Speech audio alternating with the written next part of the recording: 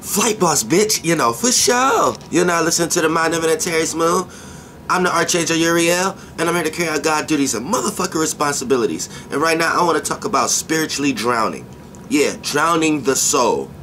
Now, you're probably looking at things like, what are you talking about? Listen, whatever you see in the energy realm, as far as the most less physical, the non-physical and the physical, and things that's non-physical and could become physical, as far as like light, sound, gas, and shit like that.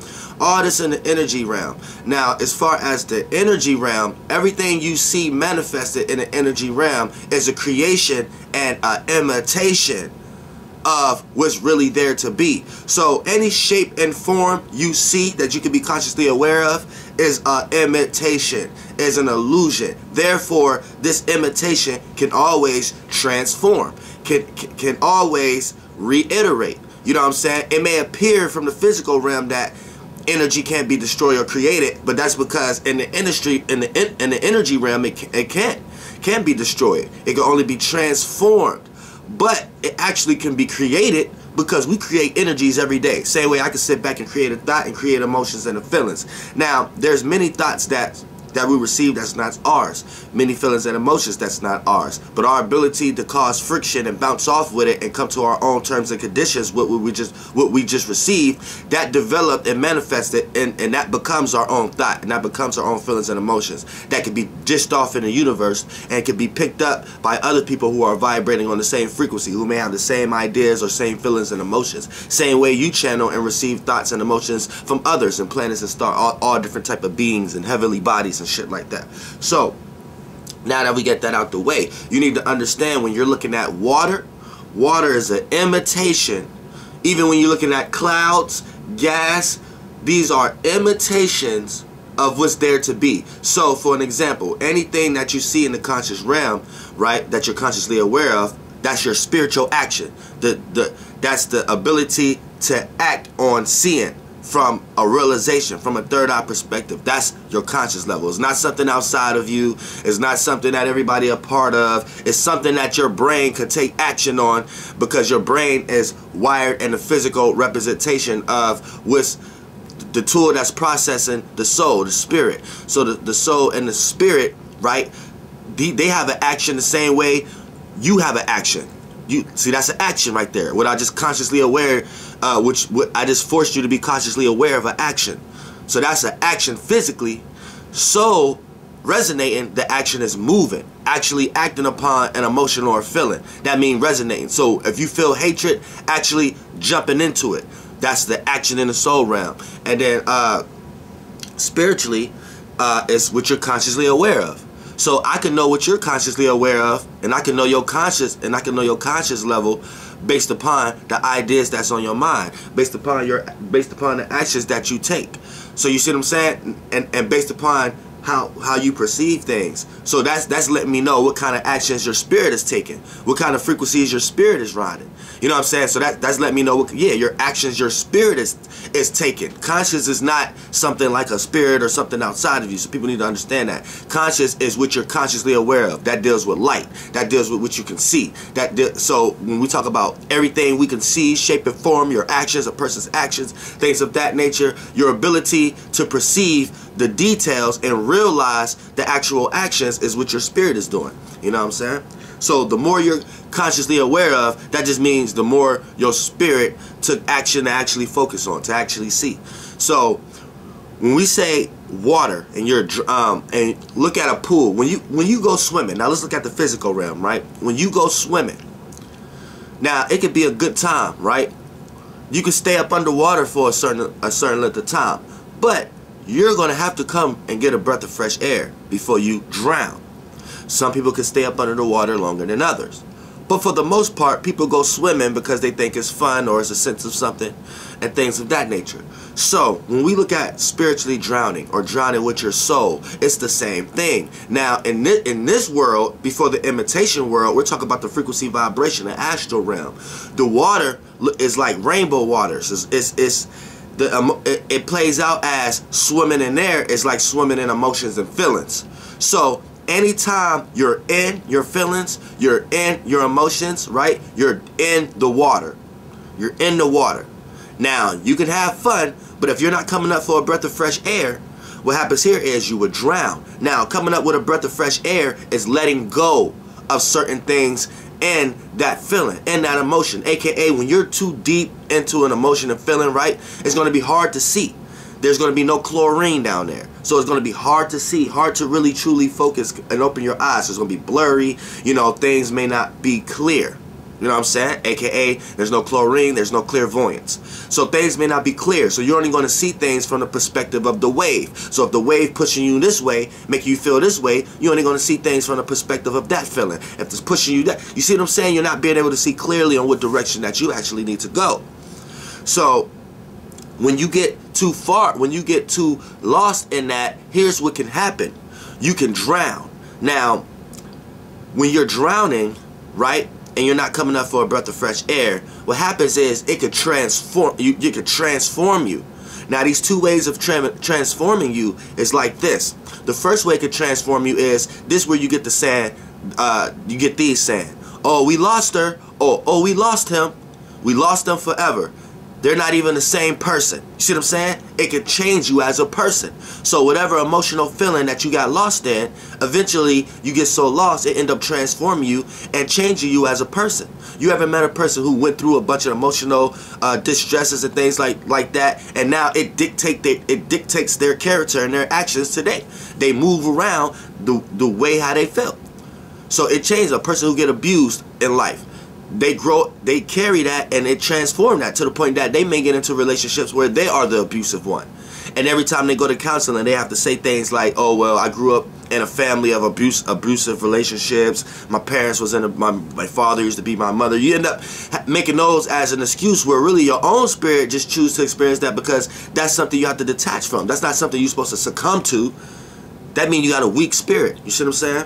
So for the most part, that's where you get that from, those sayings from, where yeah, we lost her forever, or this person has changed, or this person ain't the same person. Now you could drown yourself, and then that's the second level, because you know you're gonna witness and manifest circumstances and situations in your life that try to show you to take a breath of fresh air. But you could be so lost you could forget to take a breath of fresh air. So, because you get so lost and get so attached to the people, places, and things, and that feeling and emotion, that you feel you don't even see with clairvoyance what to let go, what to detach from, to be light enough to come up for a breath of fresh air and to go back in if you're not clear enough to know how to swim properly, you know. But, and then the other way it can happen is you could be, and then once you don't get a breath of fresh air from that realm of reality, it'll play out as you end up manifesting a circumstance or a situation or a person, place, or thing in your life that end up transforming you physically, aka dying. You see what I'm saying? You get so lost into this experience, this realm of reality, this emotion and feeling, to the point that everything you're manifesting from that end up transforming you physically, from an energetic standpoint. So yeah, this is where you have to be careful that you're not diving too far into your feelings. Just think about it. You could be around somebody, or you could be a person that's always telling you and your feelings. Think about all the circumstances and the situations that's brought about when these times happen. This is never good. You know what I'm saying? It's never good. So you just have to learn how to come up for a breath of fresh air. Now, coming up for a breath of fresh air is letting go.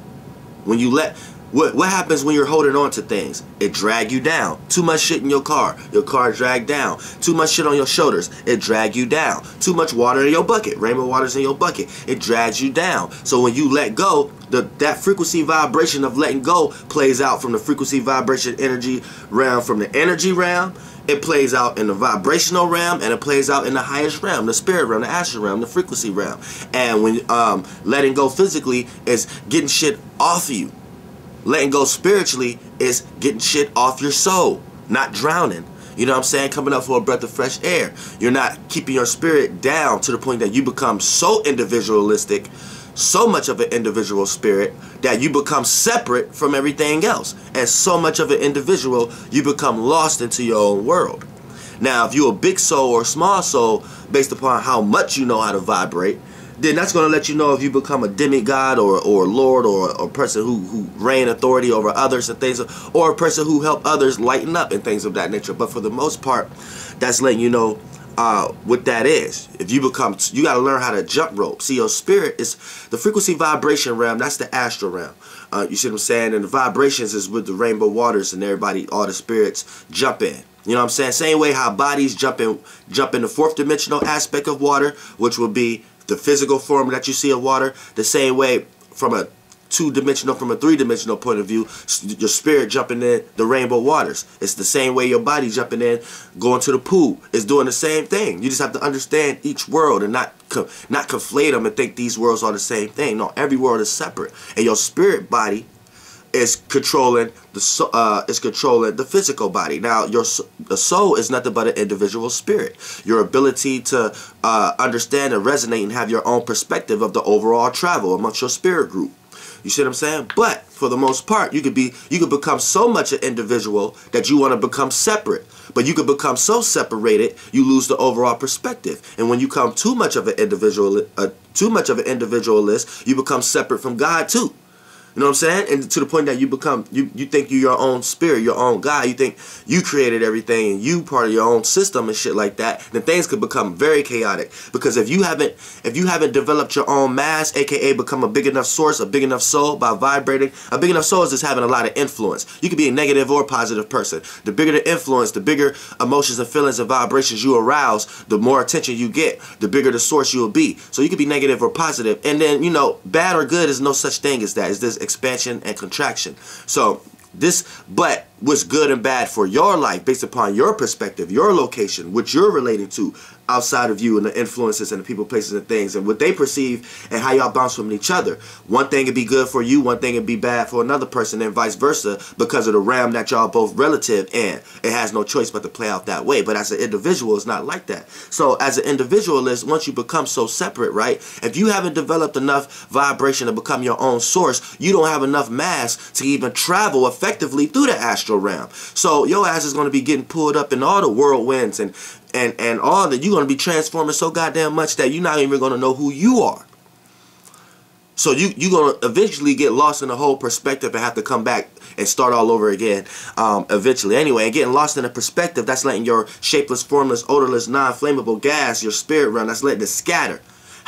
Now, say you in a physical body right now and you're like a person that has a scattered spirit. That's a person who can't anchor down on one thing. You're lost in thoughts. You're completely lost in daydreaming. Sometimes people have to snap you back in reality and things of that nature. Your shapeless, formless realm is too scattered. You know, a piece of you is in this constellation. A piece of you is in this constellation. You got to come back as a whole at some point, and that's having conviction. You know what I'm saying? Having durability, having consistency, having conviction in what you want to do, and not being passive in the astral realm.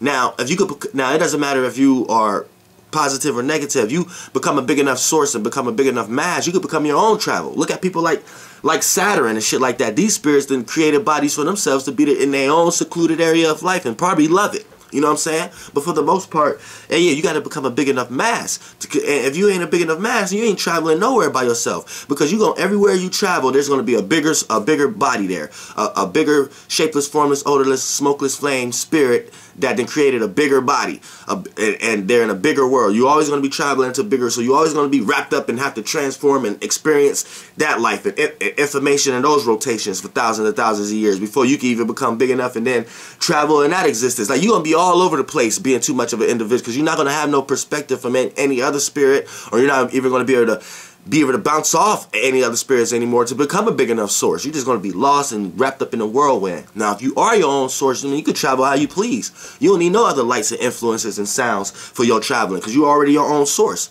So you don't need no realm of reality. In any physical world that you create and go into, you're not going to need nothing in it. You're not going to need no food, no nothing. You're not going to care about transforming, because you already your own mass. You already know where you're going. You're just basically learning how to create your own world to be your own massive God. But you know that take eons.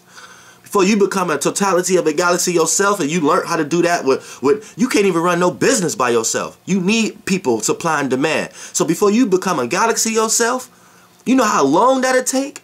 Being your own source, creating all your own stars and shit after that? You know how long that'll motherfucker take? You gonna have to find another spirit just to have sex with in the spirit realm to even create the rainbow waters. That'll take eons. It ain't impossible. I'm not telling you that. But what I'm saying, it take eons. And who want to do that? Who want to be that separate from God? Because that's not going to lead nowhere good anyway. That's not going to lead nowhere good. You know what I'm saying? Just being your own source, and you're going to be super lonely to the point you're going to want to create and apply other people to your world just to rule over. See what I'm saying? You're going to be that lonely. So that's a whole nother video I'm getting into. But you know, when you spiritually, that's how you spiritually drown. Taking your spirit to the pool with a bunch of other spirits, and because of y'all want to have fun that day, and then y'all motherfuckers going to have a pool party and shit like that. But a lot of y'all motherfuckers never come back up for a breath of fresh air. So a lot of y'all change. Y'all not the same people anymore. A lot of y'all motherfuckers die because of the people, places, and things y'all keep attaching yourself to and manifesting because you lost in a certain like, right, for an example, you could be around the person that is not right for your life at all. But this person may make you feel certain ways and there's emotions, so you get lost in that. You like, all right, you start making excuses to be around this person. You got your parents telling you to get the fuck away from this person. You got your people, your relationship telling you to get the fuck away from this person. You got associates, you got real close friends telling you to get the fuck away from this person. Yet, you lost into the feelings and emotions of what was actually being created from this situation. It could be something that your body think is good for you. Your spirit like, man, we don't need that. That's a habit, right? You get lost in that. End up getting killed. See what I'm saying? So, you need to understand not to motherfucker spiritually drown yourself, and remember to come up for a breath of fresh air every now and then. That means let go, detach. Know that emotion and feeling is not something you need to attach to, and you need to start creating brain mechanisms to start building brain matter and brain tissue so you can have a new brain piece in your mind that you can always go to think about it like this. Okay, this emotion and feeling, or this person, place, or thing, if they was to up and leave tomorrow, I wouldn't give a fuck. So every day that they are there could be appreciated, and it could be on the right vibrational level, and you won't be attached to certain things, or even create the possibility of getting lost, because you have created new brain mechanisms and new mind pieces. So you have new thinking patterns that you can go through and be like, okay, if this person was to get the fuck up and leave today, I don't give a fuck, because I know that's just going to leave room for another shape and form to replace that, maybe even a better one. And once you let the universe and God know that, then it'll be calculating like, okay, nah, we don't need, this person is right for this person, or this person is not right, because you're bouncing off higher frequency ideas, higher spirits, so you're having better conversations with yourself. Flight boss, bitch, goddamn, air, ee-hee.